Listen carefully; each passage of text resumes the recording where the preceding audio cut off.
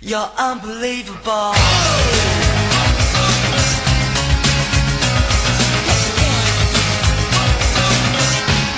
You're unbelievable. Hey there, Mr. Bell here with Unbelievable Physics. Today we're going to expand on last time's lesson by talking about position and velocity graphs. Let's start by taking a look at our first position versus time graph.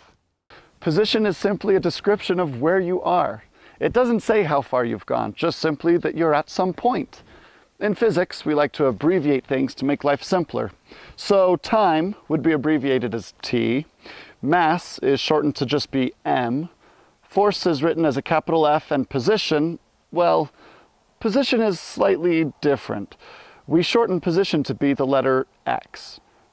While it may seem a bit weird to have X for position, it actually makes sense. I mean, think about a pirate map. Wherever their treasure is buried and hidden, they mark it on the map with an X. X marks the spot. So we use X for our position. Now, I don't know if that's really how we came up with it, but it sure is an easy way to remember it.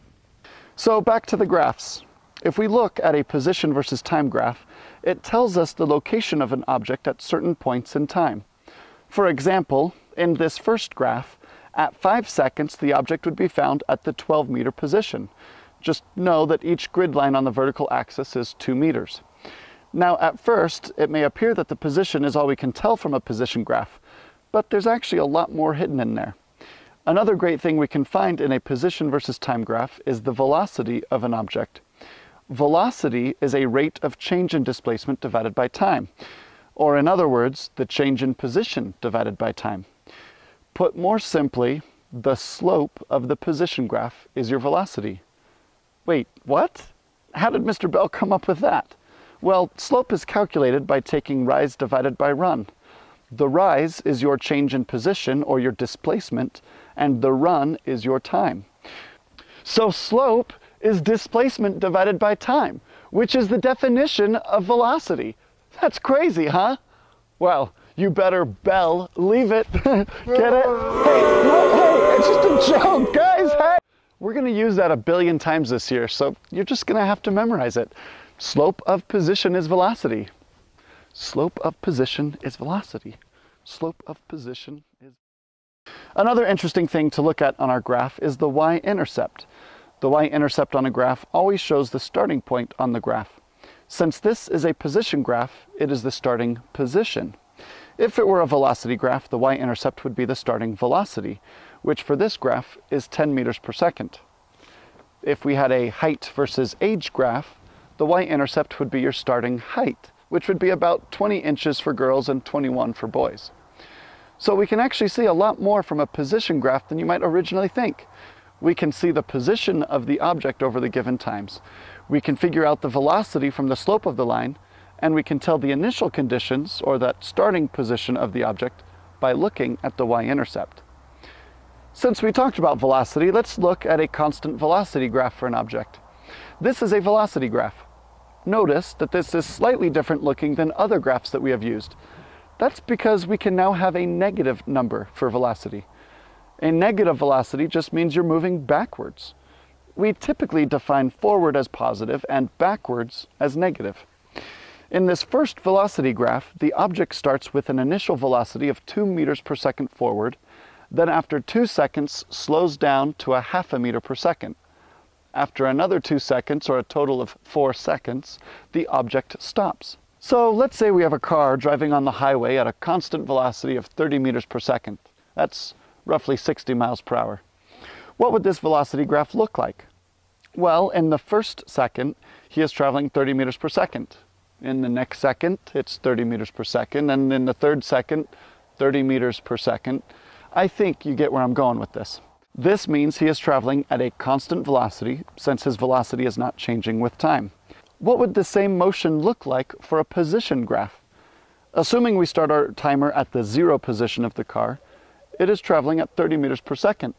So the slope of our position graph is 30. Remember that slope of position is velocity. So we go up 30 meters per second and over by 1 second. For the next second, we go up another 30 meters, then over 1 second, etc., etc. So this would be the position graph for the car traveling on the highway at 30 meters per second. Now that we've learned about position and velocity graphs, let's try to read a few graphs and determine the motion of the object. Looking at this first graph, I notice it is a position graph. It travels at a constant velocity for 4 seconds, then stops for another 4 seconds. The average velocity for the first 4 seconds is 3 meters per second, since the slope of the line is 3 meters per second. I can tell that the object stopped since the slope of the line at the end is 0, meaning the velocity is 0. It's not moving. And this is what the velocity graph would look like for the same motion. We see the object moving at 3 meters per second for 4 seconds, then stops, so its velocity is 0.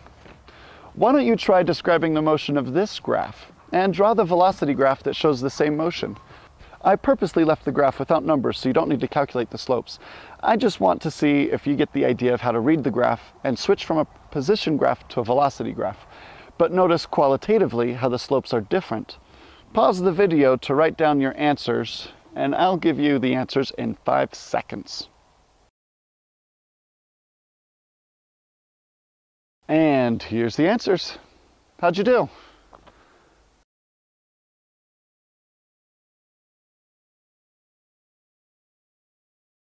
You're unbelievable.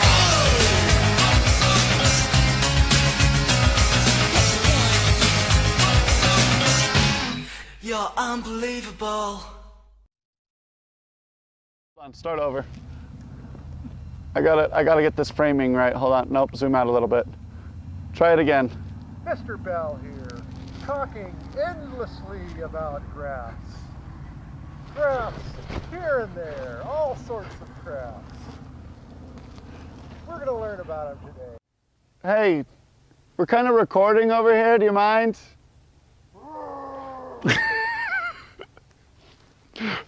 Cut.